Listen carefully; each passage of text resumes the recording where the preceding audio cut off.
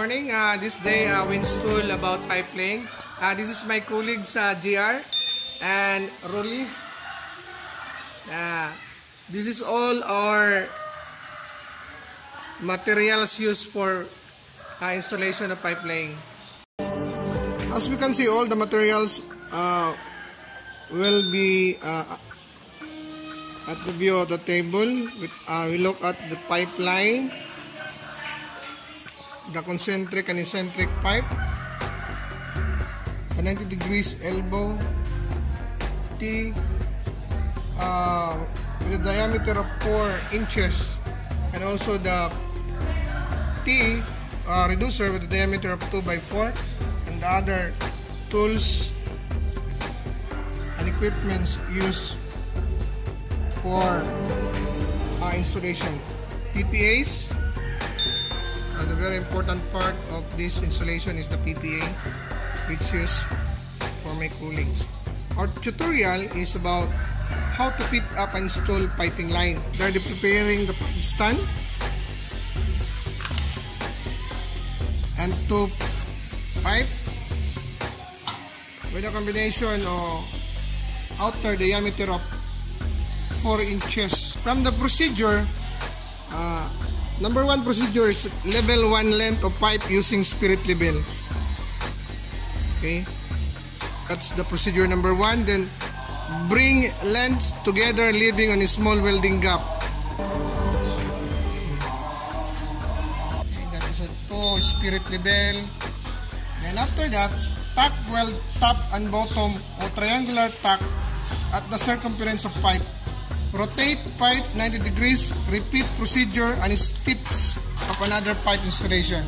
That is the procedure on how to install pipeline or pipe laying into pipe to pipe procedure. They'll put a gap,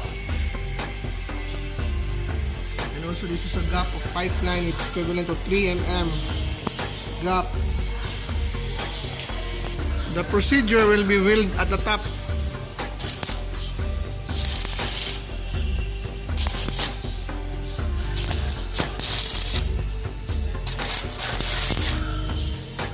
Roll the pipe, make it triangular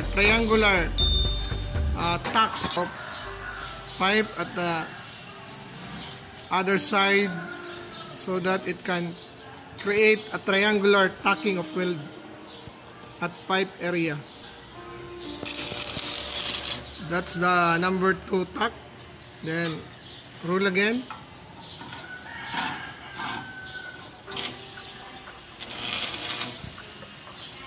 That is a number 3 tack.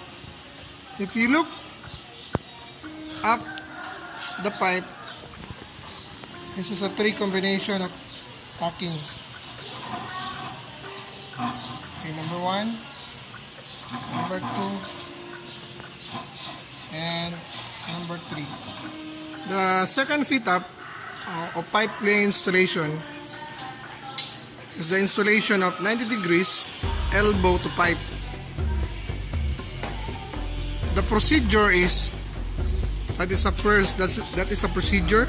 Number 1 is a fleece, the fitting bevel in line of with a bevel of pipe with the using of tri-square. That is a tri-square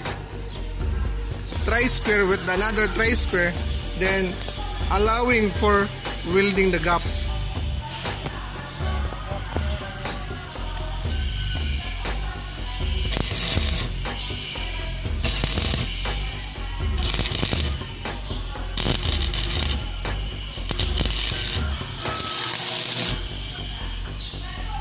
And put a spirit level for another alignment. As we can see it, the spirit level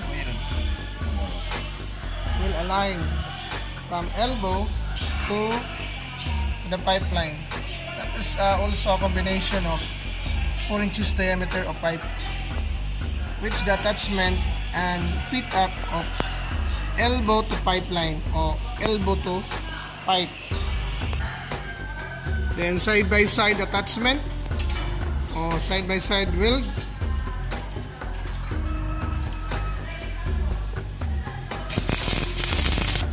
Also for triangular position of tacking. That is a triangular position of tacking.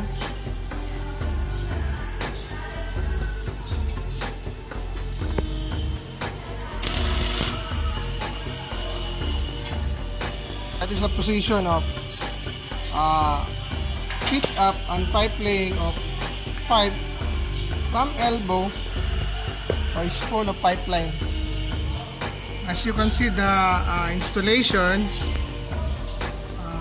the level of spirit level, can give accurate level from 90 degrees angle of pipe to the spool or pipeline.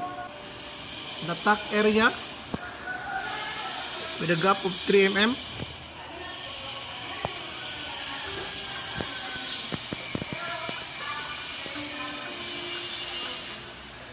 The third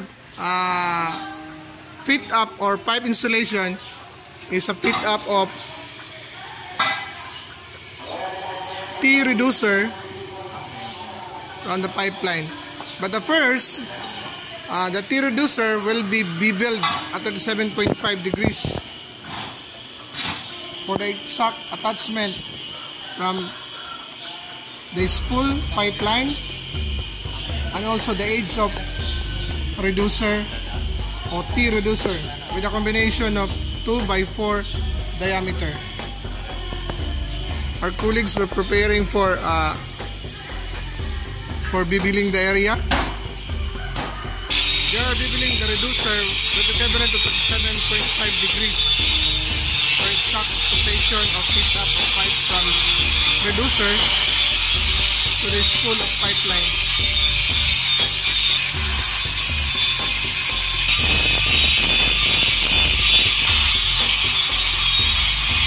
The procedure, a butt joint bevels allowing for welding gap. Tack on weld on top, place the square on the top of pipe, then place second square in the center of the branch outlet. Move T until the sides of the square are aligned. Tail square at the top of the pipeline, level at the gap, center of the gap area.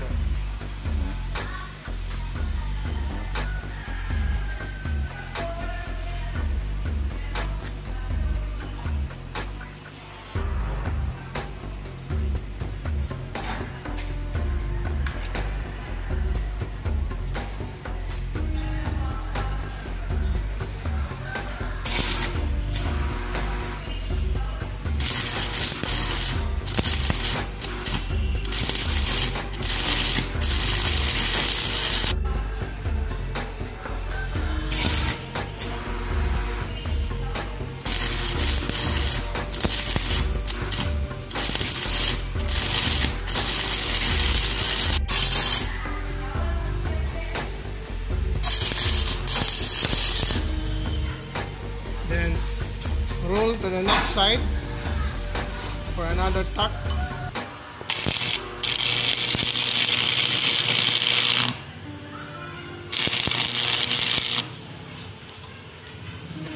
And align the pipe with the using of spirit level. At last, we can see the spirit level that is already level from the combination of pipe, the reducer, T of 2x4.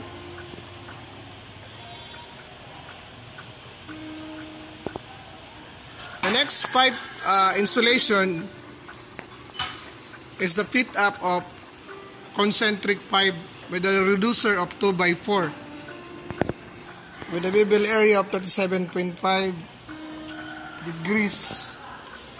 Connection is pipe, then tack and weld to the top area. Concentric pipe, that is a level.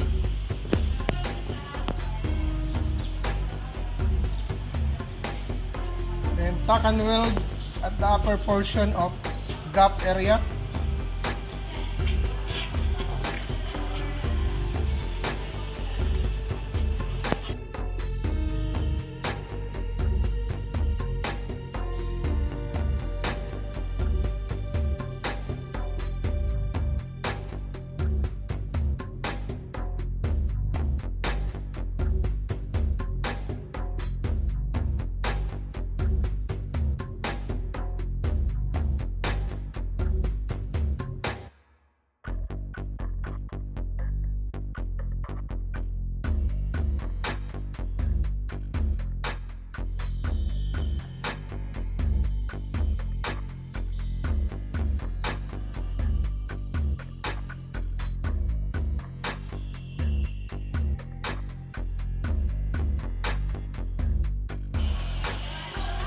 As we can see, there is a combination of pipe with a fit up of concentric, the spool, pipe to pipeline, then from T, it is a combination of reducer of T pipe with 2x4 inches diameter. And the next fit up and pipeline installation is a installation of eccentric pipe to a spool or pipeline. This is a eccentric pipe with a combination of 2x4 inches diameter. That is alignment, and also the level of pipe fit up from concentric eccentric pipe to the pipe spool.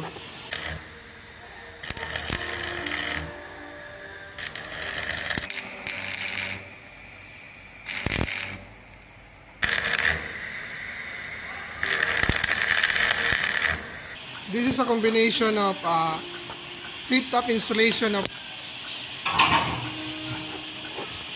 reducer, which eccentric reducer from the spool going to the elbow, fit up installation. With my colleagues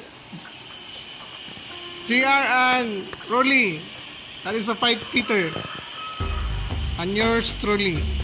Thank you.